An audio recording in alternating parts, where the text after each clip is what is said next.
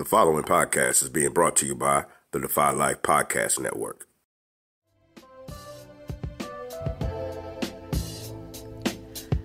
Welcome to Aftergate, powered by the Defy Life Network. Are y'all ready? Aftergate is a podcast series highlighting Colgate alumni of color in their professional endeavors Aftergate. Are y'all ready?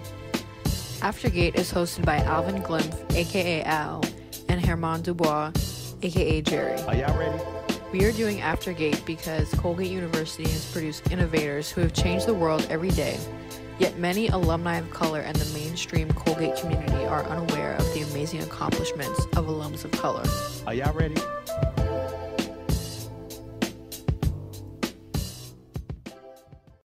Welcome, welcome, welcome. This is another episode of Aftergate. And I am Alvin Glimpf, co-host. It is an honor to be here. Always enjoy these conversations. So looking forward to this one as well. Let me introduce my co-host, Mr. Herman Dubois. What's going on, brother? How you doing? What's good? What's good? All is well. Early morning sessions are always special, kind of different, right? Very first different. break. Yeah. I realize our night interviews and our morning day interviews, you just got different kind of energies. All good, just different kind of flow. Still life in paradise is good. Got a beautiful sunrise and then some palm trees. So can't really ask for much more. Just appreciate and be gratuitous and gracious about the blessings we have. All good. And speaking of blessings, it was a blessing to see you last weekend. Yes, sir. Very definitely appreciate it, always being in your presence. But let's be clear. My presence was made possible by opportunities through the network to not only vibe and have some genuine time together of engagement, but to also take care of business and do the work we do to serve communities and just align some of our resources, our abilities, our talents, and be impactful in moving the needle to change the lives of our communities. And I think that that's very powerful in and of itself, because as our guest this interview will indicate that it's one thing to talk about it, it's another thing to be about it. And it's amazing to be able to be about the work that we talk about what we do. Well said, well said, well said. Looking forward to further growth, because actually that is what Aftergate is all about, leveraging those resources and connecting, right? So for those who don't know, and this might be your first time listening, because we've been getting a lot of publicity and momentum, and you might have just jumped on the bandwagon, or you might just be here because you want to hear our amazing guest, because he's a popular dude in itself, right? So you might have just slid through to check him out. Aftergate is a podcast with the purpose of lifting up the stories of some of Colgate's amazing alumni. Alumni of color that have walked over the campus, done great things while they were there. And this is also about what have they done since they've graduated. So glad to have our listeners, glad to be doing this with my co-host, and always glad to hear from our guests. Ready to bring them in? Let's do it. Looking forward to rapping with this brother. Okay. So officially, let's welcome to the Aftergate podcast, class of 1991, Mr. Devin Hughes.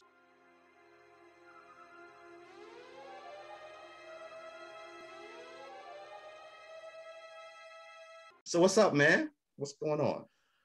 Hey, y'all. Thanks for having me. Super excited to be here on this fabulous Saturday morning it is, huh?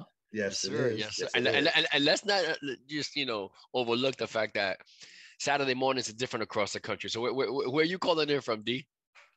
I'm calling in from SoCal, sunny San Diego, California. Exactly. Oh, wow. And wow. Al, where are you checking in from? I'm in Atlanta, Georgia. Yes, Fayetteville to be exact, but ATL. And I'm in Miami. So we got East Coast, West Coast going on here. So I appreciate, brother taking the time to squeeze us in an early morning a Saturday, especially after, a week of ripping and running and traveling across the country. So ecstatic about, the intentionality. And I think it's because he just brings a lot to the table. And so we're happy to, host him this early morning. Little cafecito instead of a little, evening cocktails. It is a different vibe, right? Because on some interviews, we might be sipping something else that's brown.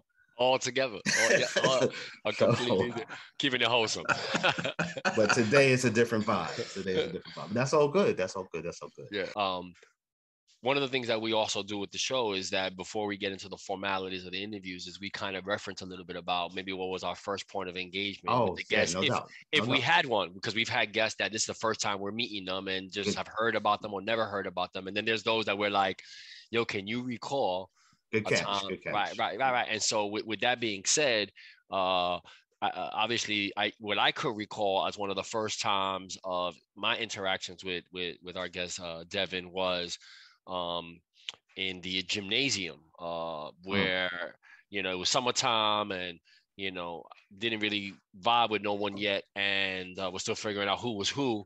But I knew I was gonna go find the gym and be able to shoot in Huntington. And I get there and D was, kind of shooting around with a couple other cats. And I didn't know at the time really much about the Colgate basketball program. I didn't know that he was a big recruit and that, he had an illustrious career to get to Colgate. And there were big expectations for Devin at Colgate with the basketball program. And a couple of other cats that were also freshmen. And, of course, I'm coming out the Bronx. I walk up to basketball courts anywhere in the park and be like, yo, what's up? Like, give me the rock, or I'm bringing my own rock. And I'm just starting to shoot in the mix, right? And D, so I'm walking up and like, there was a little bit of like on some like, yo, what court you coming on? So like, when you're in the project, you got like the court where the big guys play, and then you got the little court where the little cats play. The little cats don't really go to the big court because they know that they're not going to be taken seriously on the big man court. So that's how I felt when I walked up to the court. They all looked at me like, yo, who you shooting with? Like this, we just, it's an intramural gym, right? And this is for the entire student body, but like, nah. And so I still shot around, and then I realized, okay, got to know the cat, and of course from there it was cool. And he was a funny cat. He was always talking a lot of smack, on the court, off the court. Just, a witty cat. And so no doubt. You had to bring your A game when you were going to talk with you, because you know if he was insulting you or complimenting you at the same time, So it's funny you remember that, because our connection goes back to that summer, right? Oh, you were 87, summer 87. Summer of 87. And like the basketball players who were part of that program literally were no. But they were the first basketball players, real basketball players that ever played basketball with, right? So I came up there thinking I could hoop until I was like playing like pickup with these cats, and I was like, oh, this is basketball. Yeah. Like, this is D1 recruits. Right. This is the difference. Right? But no, to your point, real good cat. Definitely remember doing some good hanging out and bonding that summer, right? Like that was a nice way to come to campus knowing a crew of people already that you have already kind of connected with. So definitely great memory, Jerry. Yeah. Yes, sir.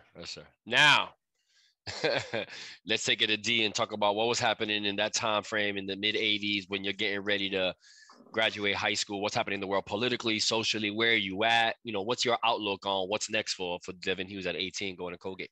Class of 91, you graduate high school in 1987. So take us back, like from your memory, what's going on in your life in 1987 before you get to Colgate? What's the world like? What's going on in your world? Yeah, so I went to military high school, all boys. I had some disciplinary issues when I was a youngster, and so my parents were prudent enough to thought that maybe I needed to change zip codes, like, because maybe a lot like y'all growing up. I grew up in an environment where just weakness was perceived in a certain way, and so I'm light skinned. My father's African American. Had the good hair, green eyes. Growing up in certain places. And certain cats would try to take advantage of that or try to perceive it as a weakness. That being said, I was just quick to let people know on Front Street that wasn't on the menu. I'm not the one. I'm not the one. Now I might get, sometimes I might lose sometimes, but I wasn't. So the point of the story was not not to suggest anything other than my parents thought public school probably wasn't the right place for me. So I ended up in military high school, a Catholic school, Catholic and military. So I was literally, I would say the Our Father before class and then go out in the hall and get inspection on my shoes, my uniform, no earrings, just all that. So, and then I'd have drill after school. We'd march around the field with some dude yelling orders at us like it was West Point. But so that's a little bit of the backstory. Yeah, I ended up loving it though, which is fascinating now that I look back. I mean, discipline, it's amazing when you know it, you don't know what you don't know. Right. Right. And so, I was hanging out with cats who weren't talking about college, weren't talking about dreams and goals and aspirations. They were just talking about, tomorrow. But when you change your environment, at least me, and you're hanging around, dude, the conversations change. Right? People are talking about things you're not used to. And I think what happened to me when I went to high school and I'm going to push forward here, I started to see myself differently. When people are talking about going to Morehouse or University of Maryland or wherever, I'm like, well, damn, I'm in that same dude's class. I'm just as smart as he is. That said, my parents didn't have a whole lot. I mean, neither parent, I'm a first generation college student. Mom had me when she was 18. Pops dropped out of high school when he was in 9th grade. So basketball was my way out. I knew if I was going to go to college, it had to be with The Rock. Financially, we just weren't going to be able to do it. And my parents didn't know how to navigate. So I was all in on basketball, was in a good program, had done well, had an opportunity, had a few choices. Amongst all that craziness, though, my parents knew, and I kind of sort of knew I wasn't going pro. So if I was going to play D1, I might as well try to go to a good school. And a classmate of mine 2 years ahead of me went to Colgate, that you both know, Dave Crittenden. Yep. I did not know that. I didn't know DC, y'all went to school together. So Dave Crittenden and I went to the same high school. He was 2 years ahead of me. It's a DC thing. It's a DC thing. Yeah. And so things just kind of triangulate. I didn't recruit Colgate. They recruited me. Maybe it's because of Dave. I don't know. Lo and behold, it just ended up. And then I ended up that summer of '87 with y'all up on campus. And that's how I ended up at Colgate. That's what's good. I did not know that at all. Like, I remember you being from DC and from the area. Can you hear me now? Okay. Yeah, you're back. Yeah. I didn't know y'all. I just forgot that y'all went to school together. But yeah, David ended up being pivotal guy that was part of the journey there in terms of mentorship and like a big brother. He was dating Ruthie when we was at Spanish House. Ruth Chape. And taking a step further, so David was when I was a freshman in HRC, living in those suites there that I had. I was one of the few blessed freshmen that had a non-student of color roommate, which presented certain challenges. And David was the upperclassman in the single room attached on the other side of the restroom and was dating Ruth Chape. So I felt like my freshman year, I spent more time with Ruth and David than I did with my own roommate. And that's how actually I knew David's story about his experience at the military high school and coming to Colgate and what that was like. But Devin, so you coming out with that mindset, what do you think was expectation wise coming to Colgate with what was happening in the world on a more macro? Like, talk about what was going on in DC for you personally, socially, emotionally, besides your family. Where did Colgate play into that long term? Yeah, as I look back, right, I was so underprepared for Colgate. I mean, I was relatively, I guess, bright. I mean, I kind of coasted through high school. I did enough to get by. So I didn't take education. Education was a conduit to me, but I didn't take it that seriously. I treated it more like the DMV, getting your driver's license. You go through the class to get the outcome, but you're not really emotionally invested. That's how I treated education. I did just enough to get to where I needed to go. It was almost kind of like riding the subway in New York City. I just was riding around through high school. Connect. You know what I'm saying? Occasionally you get off and you're like, oh, okay. And then you get back on. Where am I going? That's kind of what high school felt like. In the macro environment, though, DC was a fun place. I love DC, grew up. In terms of the environment, I don't remember a whole lot. I mean, I was kind of in my own world. I mean, to be honest, I stayed in a bubble, so to speak, for the most part. tried to stay out of trouble at that certain point, because I had some people along the way whisper in my ear that if I was going to play Division I basketball, I needed to start making some better choices. And finally, I started to listen. So I changed a little bit of my circle. And someone said to me something that stick. And I don't remember who it was, but they said to me, and I remember this, I still remember this. They said, young man, if the people in your inner circle are not talking about goals and dreams and aspirations and hope and faith and love, young man, you don't have a circle. You got a cage. Mm. Mm. Yeah, that's deep right there. And facts too. And that hit me like a thunderbolt. And so I started evaluating who I'm hanging out with. And I noticed that the conversations were different. And so about that point of that story, that, you know, around sophomore year or something, I started to make some different choices. I was still friends with cats, but I just wasn't as available. Right. And so, you know, right, wrong, or indifferent, that's what I end up doing. So in the macro environment, I mean, it was, you know, like a normal high school kids doing what we do, trying to float around, trying to figure out who I could be. I did notice, you know, if you don't mind, get a little bit personal, I had a lot of dysfunction at the house. Both my parents had addiction issues. I didn't put that on Front Street at Colgate. I wanted to get out. You know, mom had a drug problem. Dad was an alcoholic. Dad had this tendency to put his hands on mom when he drank too much. So I had a lot of pain in the household. So part of my journey to figure out who I could be was like, I got to get up out of here. Yeah. But I felt torn, because when your family is struggling that much financially and emotionally and with addiction issues, you get this kind of push-pull, like, you know, you want to get out, but at the same time, is it going to be hard when I leave? Because in some way, you're the thing that kind of keeps things going, that dysfunction moving. So I didn't realize how much baggage that I was carrying with me. And I think that had a lot to do with why I was so quick to unleash on a dude.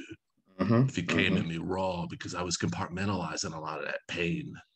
So that's what I was carrying with me, and that's what I rolled up in Hamilton, New York with. So you come up there with that rage. No, it's like now tell us about what the transition and what the experience was for you. Like, give us a sense of what coming out of DC, coming out of military, coming out of the family.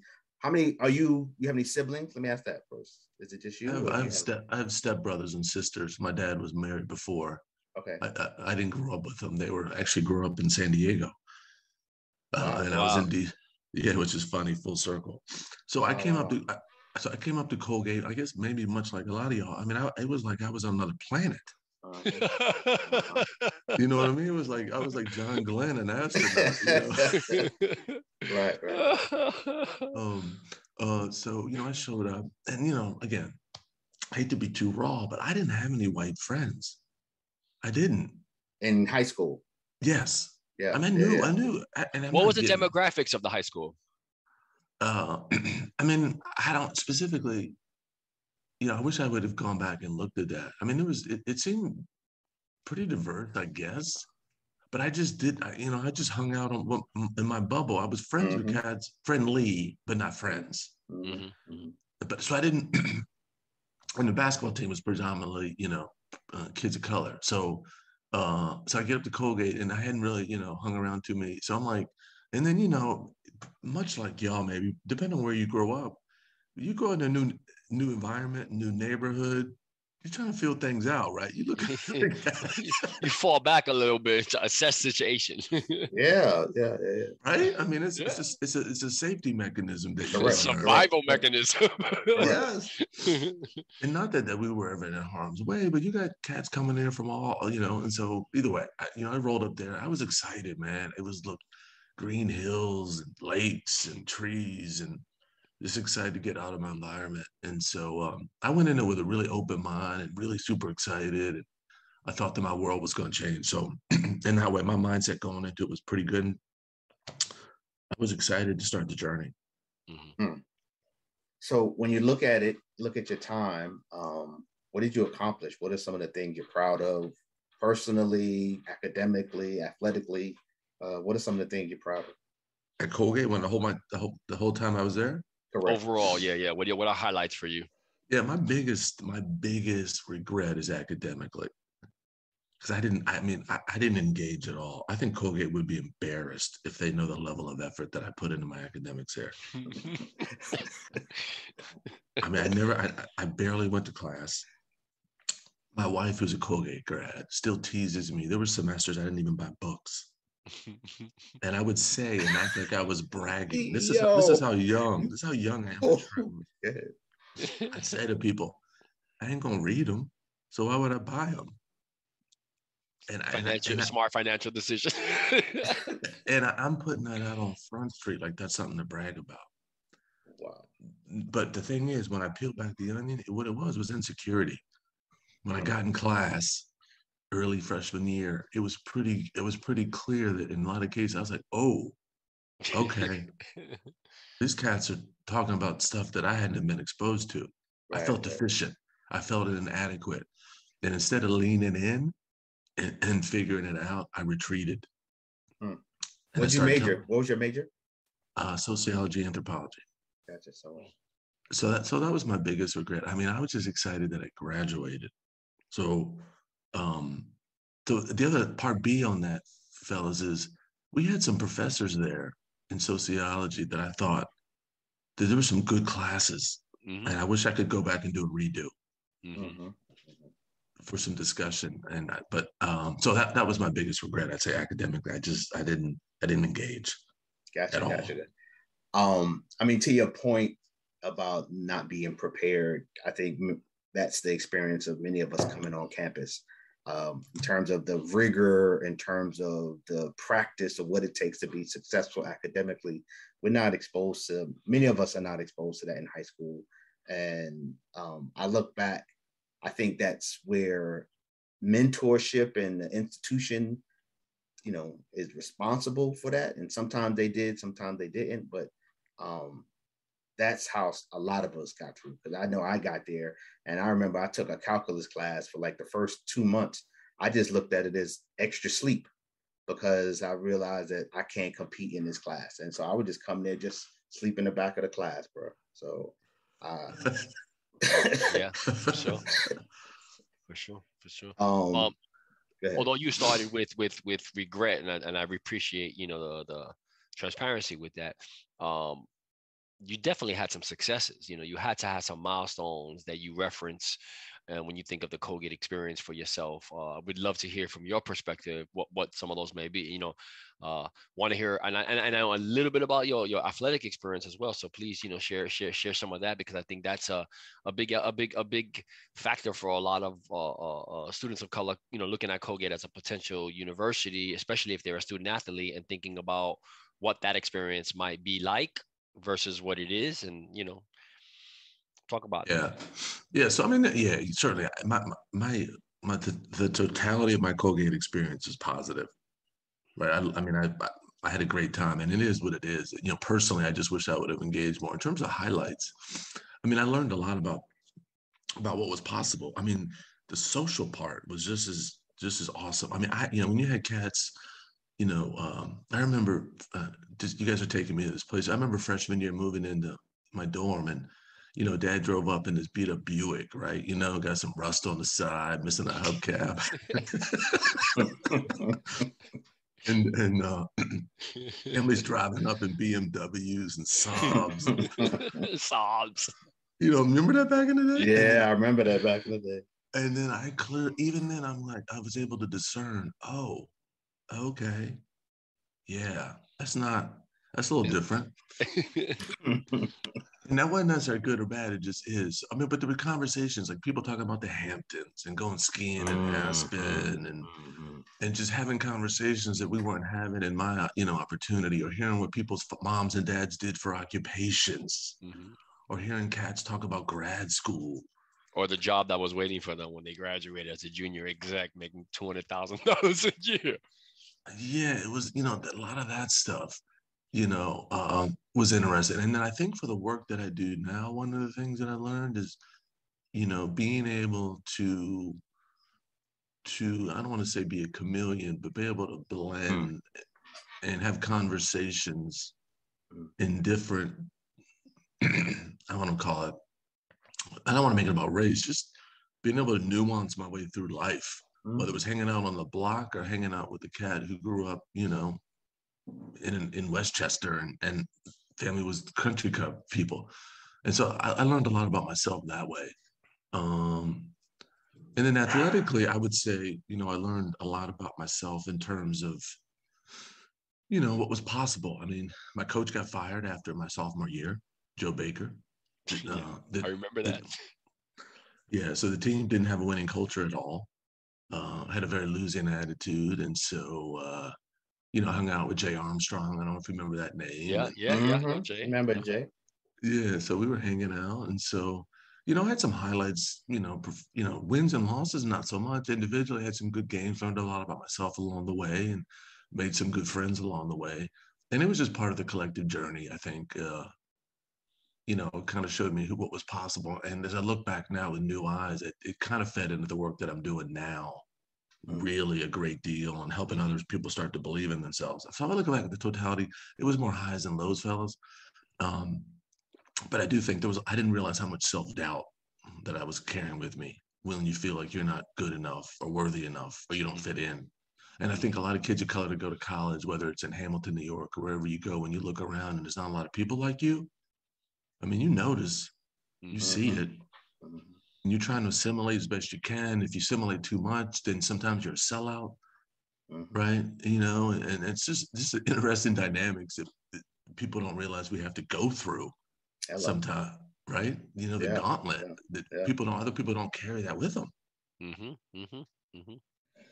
Brother, we're going to put a pin on right there and take a pause, give some shout out to our sponsor, and we'll come right back and finish up this conversation and hear more about your journey of where you are right now. So this episode is sponsored by Hope Murals. Hope Murals is a nonprofit that provides adolescent youth with an interactive experience of creative expression via an urban arts platform that stimulates both mental and physical development. Please visit their website at www.hopemurals.org to learn more and find ways you can support the work they do. Welcome back. Fascinating, learning a lot about my classmate in this conversation already. But before we jump back in, let me thank our sponsor, Hope Murals. We greatly appreciate all that you do. You are continue to expand this exposure of urban arts to our young youth, helping them become better people. I'm excited to see the growth. So if you haven't been keeping up to speed, make sure you check out hopemurals.org, find out who they are, what they're about, check out their social media as well. Also want to give some shouts to our network, the Defy Life Network. Check them out at www.godefylife.com. You can find interesting, empowering, relevant written content. Make sure you shout them out. Also, check out their podcast hub. So you can check out defylifepods.com. You can find more episodes about Aftergate, as well as all the other episodes and podcast shows that they got going on. We are, just for the record, we are climbing up those network charts. We are officially the third most popular listened to show on that network. So continue to show us some love. We are on all of your favorite podcast streaming services, from Apple Pods to Spreaker to Spotify to iHeart.com. So show us some love, and also cop some of the Defy Life gear, because Aftergate got hoodies, we got t-shirts. Show us some love on defylifegear.com. On that note, let's get back into this conversation. So Devin, welcome back, brother. And before we get into who you are and who you've been and how you got to be who you are, we always like to get a sense of our guests, some of their thoughts, their opinions, from where they're coming from on a particular issue. Man, one of the things I want to hear you talk about right now is there's just a lot of things going on in the world right now, from the Ukraine war to COVID stress relief, stress that's going on in terms of the people might be dealing with loss, people might be dealing with sickness, people might be dealing with anti-vax stuff, vax stuff. It's just crazy. From a human resource perspective and a professional environment, you got the great resignation of people like myself, leaving a job, going on to another job, starting a new job.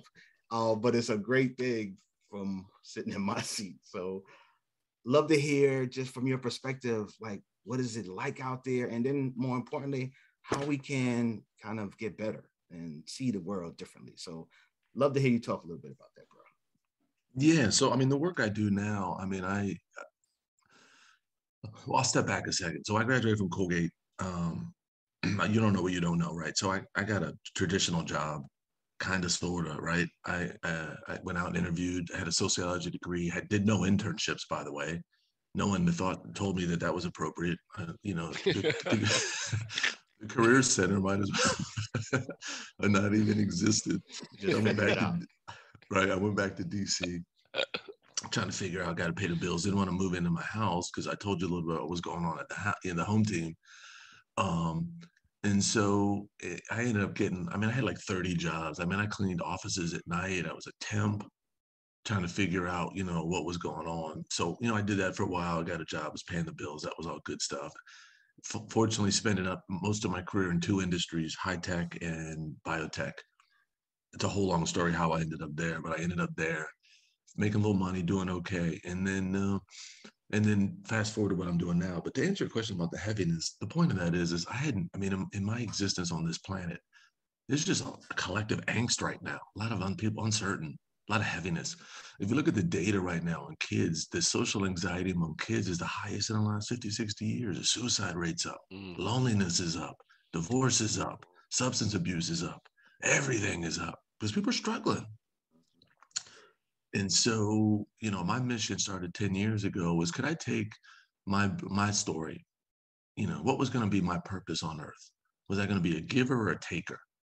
Is it just about consumption? Is that it? I mean, is anybody going to care about the size of my house or my bank account, about what's on the back of my jeans or any of that stuff? Or is it going to be about the impact I make? So it was a decision I made like 10, 11 years ago that I was going to take all of it and be a beacon to let other people know what's possible. And so I started doing that. I started speaking and sharing my story and telling people, hey, this is who I am and this is what's possible. At the same time, fellas, I landed on the tenets of positive psychology.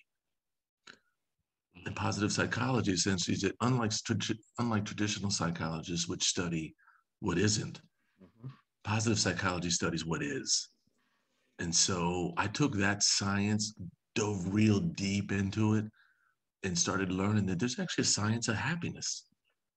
And that's what I've been using to go out and build my career around. That you can actually give people and kids and staff and some science-based tools on how to be a better version of themselves. And that's what I've been doing now. And it's amazing. It's been a great ride. And so I don't know if I answered the question, Alvin, or not, but yeah, I mean, there's a lot of people. So I'm using my story, my tools, my resources to empower other people to believe. That's my mission. Bruh, I'm a big believer in optimism. I'm a big believer in hope and perspective and energy and joy. And I greatly appreciate the phrases that you put out on LinkedIn. And I like to share when people touch people, even though they might not know the impact that they're having. And I think that's, to your point, that's the reason we need to do this more often, because we have no clue of the impact that we're having amongst the world. And so I just want to share that those quotes, those thoughts, not only do I like them, but I then take them and then share them with my family, because I want to continue be a positive energy. And I use you as a tool, honestly. You know what I mean? I take what you are sending out to the world and repurpose and continue to spread it and forward it. And so just want to thank you and let you know it's having an impact. It's helping. So keep doing what you do. And for our listeners, the messaging that Alvin's referring to comes out of D Hughes, the Daily Dose. That is, if you sign up and get on his newsletter and database, you'll be the beneficiary of those motivational quotes. And just to echo everything that Glenn said, I'm gonna keep it short. Ditto. It has been a tremendous resource for me personally, But I've been able to share with those in my network, family and friends that I know, particularly sometimes details about what's going on in their life and how their words are relative to helping them, navigate through that. So you are a man of your word, when in terms of acknowledging the heaviness, wanting to be a role and inspiration in addressing it, and addressing it with people you don't even know. That's the beauty of it. So So what's fascinating, fellas, about this conversation is like 10 years ago, I gave a talk.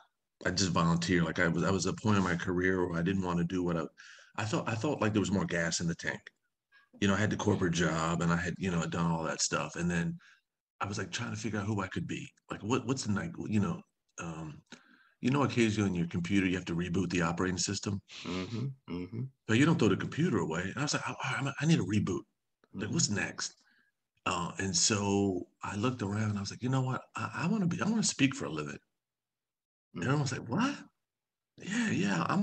I think that I'm going to go out and tell my story. I'm going to build a career around that. So make a long story short, I started volunteering at Kiwanis and Rotaries because I was like looking at people who was doing what I was doing. But like, you don't just show up in prime time. So I started refining my craft like a comedian would. Mm-hmm. Make a long story short, I forgot where it was. I was in Chicago giving a free talk that I funded myself, and I was putting into it. I might have been, man, it felt like church in that joint. I mean, I was sweating. I was going into it. I was leaning into my story hard.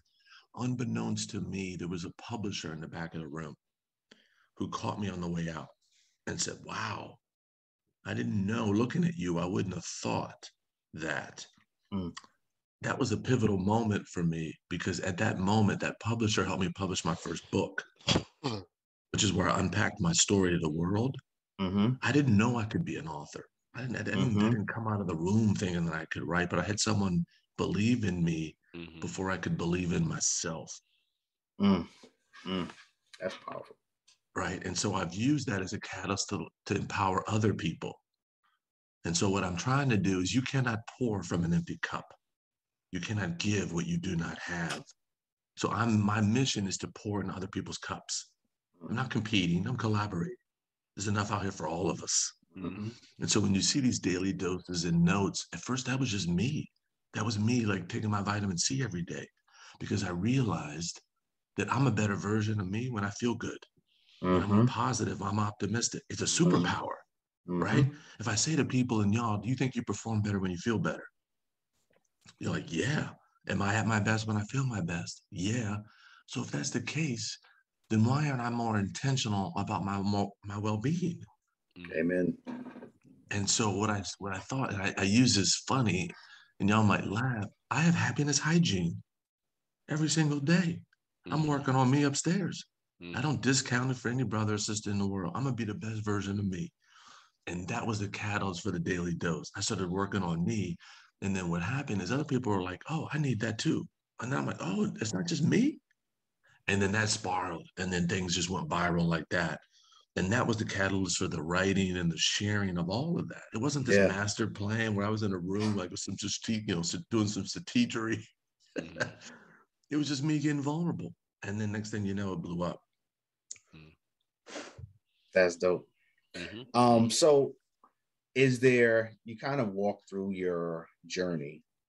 Is there any aspect of when you left Colgate to where you are now that you want to raise up that you might not have mentioned? Because I mean, as you answer an initial question, you reference it, but definitely would love to give you an opportunity if there's any aspect of it that you omitted, because we'd love to hear how you got from Colgate to now in totality.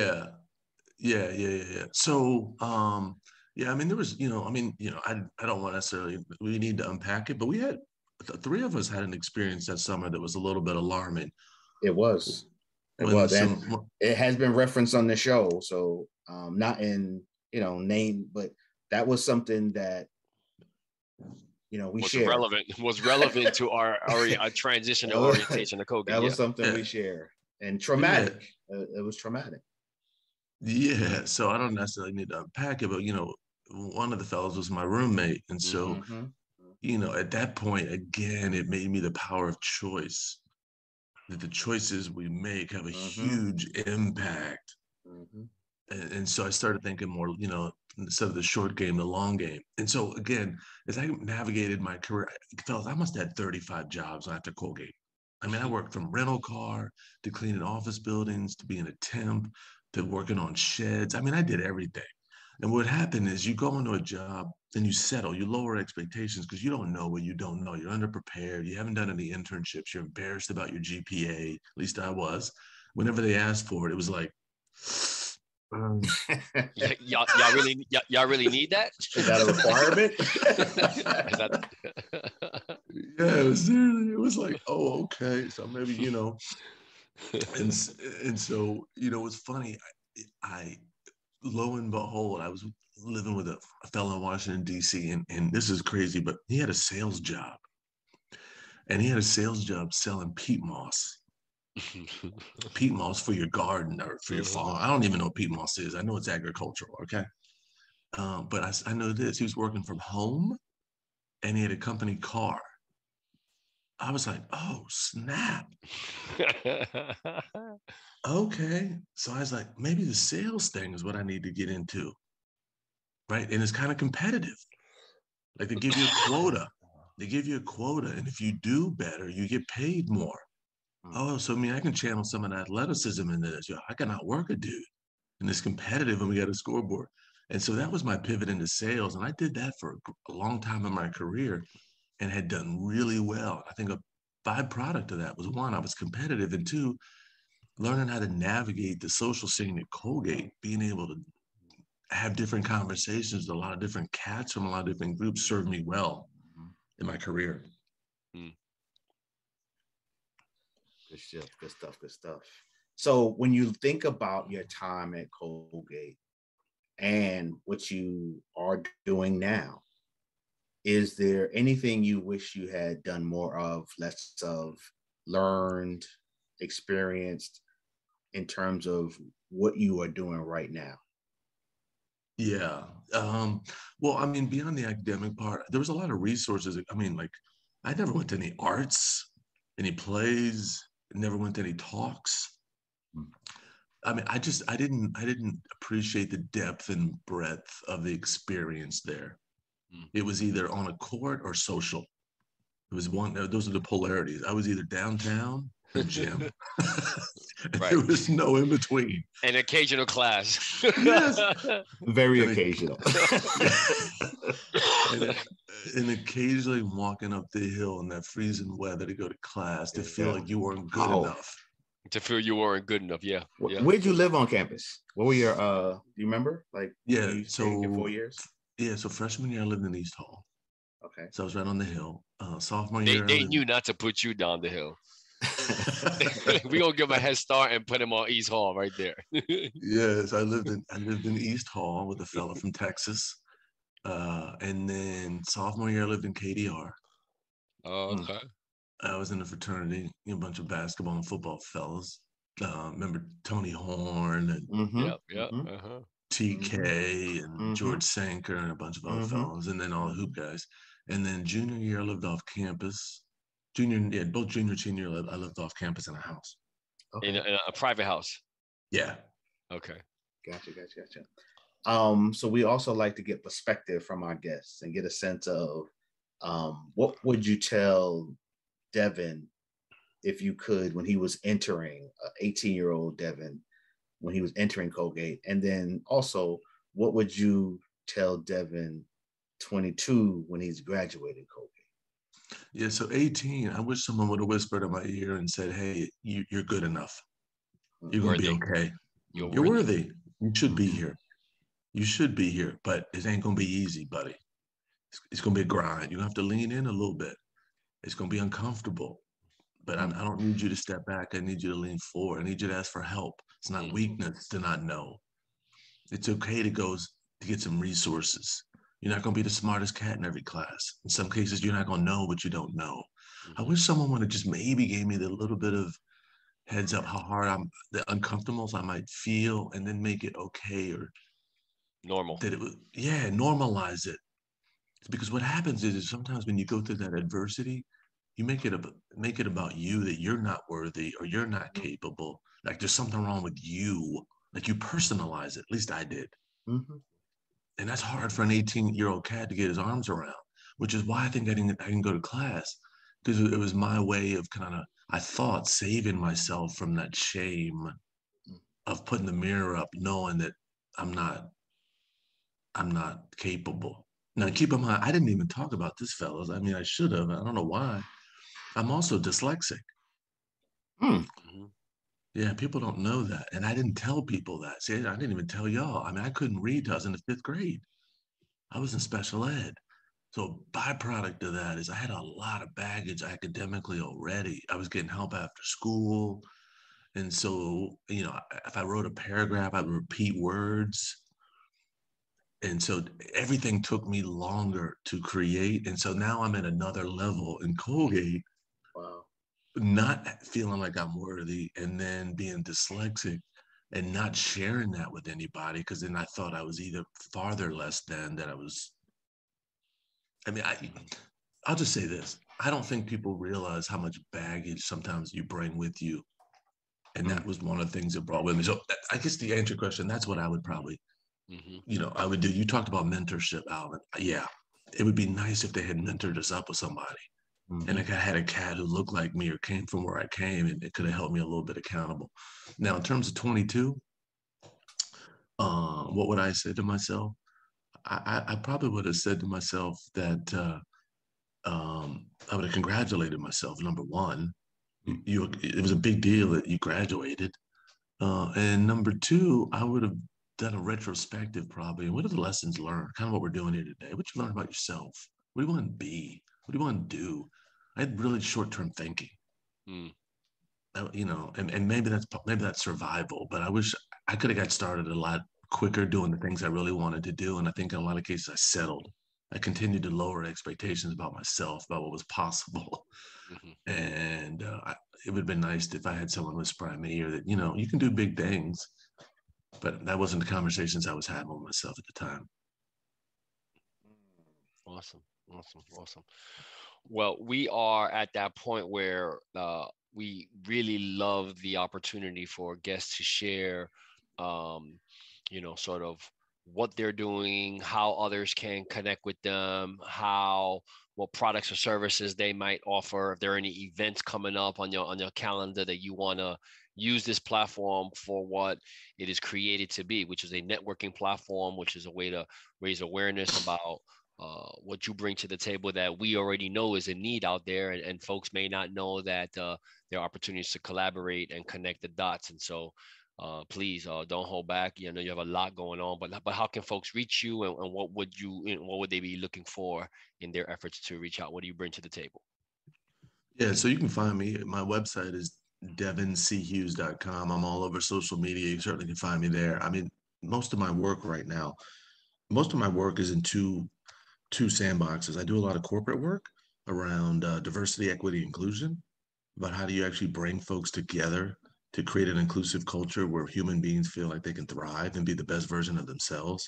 Now, I come at it a little bit different. I actually operationalize it, meaning there's a lot of people that we know that having a diverse group and being inclusive, but I give people tools. How do you actually empower people to have conversations? Besides celebrating Kwanzaa or Black History Month, that this kind of performance activism where a couple times a year we act like we care. But day to day, I walk by you in the hall and I don't acknowledge you. So I do a lot of work on workplace culture, and I also do that in a lot of school systems.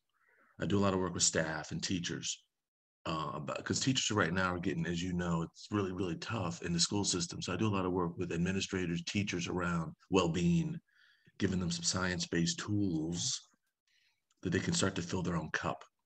Because you can't pour into students what you don't have. So I do a lot of work with staff, so around engagement, and then I do some motivational speaking. I do a lot of work with schools, just, there's a lot of Devins running around, a lot of, folks like y'all, like us, who trying to figure out who they could be. And I just kind of unpack my story. You got a special ed kid from who's biracial with addiction issues, ends up writing 21 books and has been to 17 countries and travels the globe and spoken at multiple universities in front of people who barely graduated college. How does that happen? That's the story that I lean into a lot too. Appreciate that. Aftergate folk, show some love. Make sure you get on the website, follow him on social medias, because this is what this Aftergate journey movement is all about. Any final words before we close out? Yeah, I think my final words would be, and this is kind of the theme for my life right now: progress, not perfection. Yes, that's what it's about. Mm-hmm. Mm-hmm. That's what it's about. You're gonna nothing wrong with failing forward, right? It's about just learning from your mistakes. So, and man, this has been awesome, bro. It's amazing. We spent 4 years on college campus, and I just learned so much about you in the last hour or so. So I appreciate you being on our show. I appreciate you being a guest. Appreciate what you're doing for this universe. So continue being you and doing what you're doing. And again, like I said, like Jerry said, we are out here, we're listening and sharing. So you're reaching folks that you are not even aware that you're reaching. So keep doing what you do. This has been another episode of Aftergate Season 2. So again, thanks to our guests, thanks to our listeners. Appreciate y'all. We are powered by the Defy Life Network. So make sure you check us out in the future. We got a lot of even more dope podcasts coming down the pipeline. So keep showing the love. More dope episodes to follow. Peace. Yes, sir. Shh. You hear that? Listen closer. That, my friend, is the deafening sound of focus. It drowns out all the useless noise that can clutter the moment. Naysayers don't exist. Haters? Smaters? The peanut gallery? Who's that? When you in your zone, all that noise and all that buzz is just elevator music. So, enjoy your journey, focus on your goal, and bask in the quiet roar that is progress. Because when it's your time to shoot that shot, spit that verse, or close that deal, the only voice that matters is yours. Defy Life.